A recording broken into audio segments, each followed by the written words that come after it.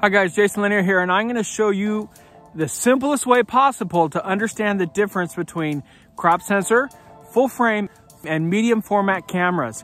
People make it really difficult, and I'm going to try my best to make it easy for you by showing you the comparisons of the sensors, showing you pictures for depth of field, and just explaining it in a really easy to understand way. I hope it helps. For this comparison, I used the Fuji GFX 50R, the Sony A7C, the Sony A6500, and I shot it in the beautiful landscape of Alaska.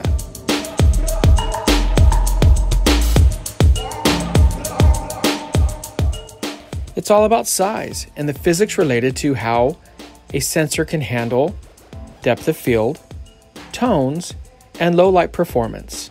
Traditionally, the larger it is, the better it will perform. I used a sugar packet to give it some scale. The crop sensor is 366 millimeters of surface area. The full frame is 847, so it's over twice the size. And the Fuji GFX 50R is 1452, which is over 4 times the size of a crop sensor and nearly double a full frame. For the comparison, I shot all of these at a full frame equivalent of 50 millimeters. Crop sensor lens was shot at 33 millimeters. Full frame lens was shot at 50 millimeters. And the medium format lens was shot at 63 millimeters, which are all an equivalent of 50 millimeters on a full frame camera. I am in Eagle River, Alaska, and it is April, and it is, what was it today, 5 degrees? It's really, really freaking cold. The larger a sensor, the more space it has to render colors.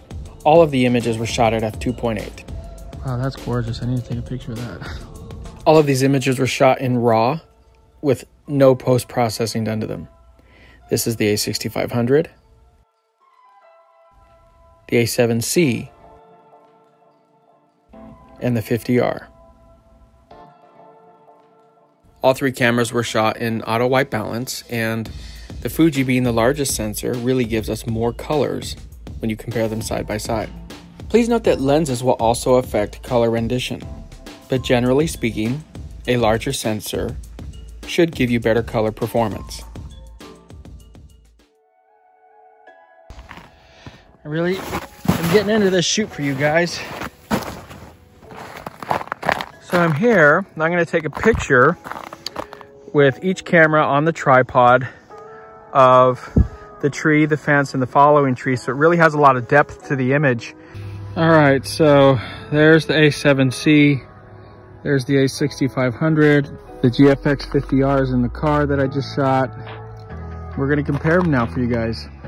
This is the A6500. Let's look at the difference between the tree, the fence, and the trees in the background. Look at that separation, then compare that to the full frame. You're gonna see much more separation in the full frame. And then when you compare that to the medium format and you look at it up close, you're going to see it's even smoother with the medium format and has more of a film look. Depth of field is one of the main advantages of larger sensor cameras. You can tell going left to right how it gets smoother, the transitions are better, and this is all at the same aperture. So if you're looking for this kind of a look, the larger sensor cameras are going to be the way to go. There's a big bang for your buck when you go from a crop to a full frame sensor camera. And that's shown here. You don't necessarily have to go medium format to see the difference. Going from crop to full frame makes a significant difference in the depth of field performance of a camera. Let's take a look at nighttime performance in the streets of Fairbanks, Alaska. This is the A6500, a nice solid image. This is the A7C. We get a little bit more depth and a little bit more color. And the medium format gives us a lot more depth and a lot more of a film look to it. When it comes to bokeh, larger sensors will give you larger bokeh. Look at the difference here between the crop sensor to the full frame. Same distance, same lighting, same scenario, but a much different result. And when you go to the medium format, it gets even a little bit larger. So if you're into bokeh, you want a larger sensor.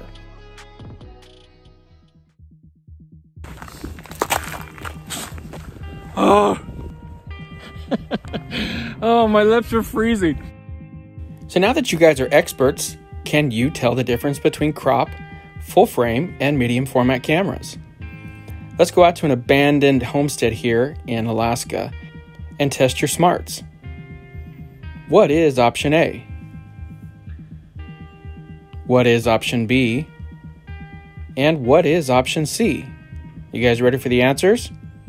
Let's do it. Option A is full frame, characterized by good overall performance, good depth of field, and good color. Option B is the medium format, and I think it's pretty easy to see. Richer colors, better depth of field, better separation, just a beautiful image.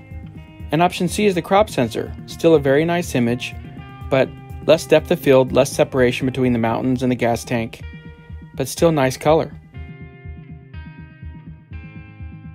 One more note.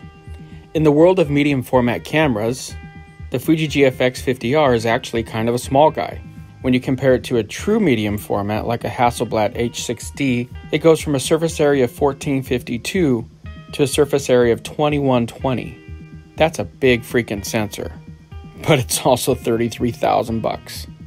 And don't be confused by the high resolution cameras when people say, oh, it's like a medium format. It's not. That's just a lot of resolution jammed onto a sensor. So does sensor size matter? Yeah, you can't deny it.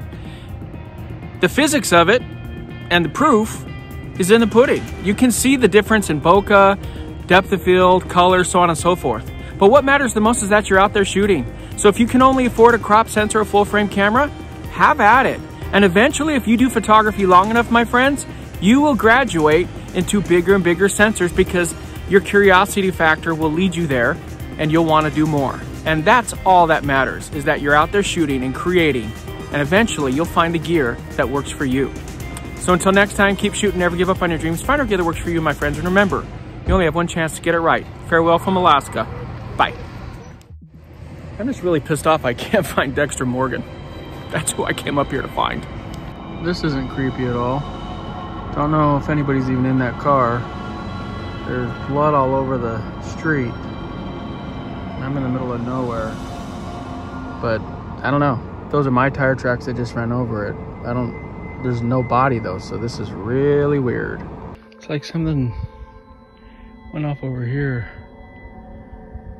I'm just kind of crazy enough to check it out. I wanted to see if I could follow that trail, but I was sinking in. There's no way I would have gotten very far down in there. I have no idea what it was, but it's very curious. And there is nobody in that car.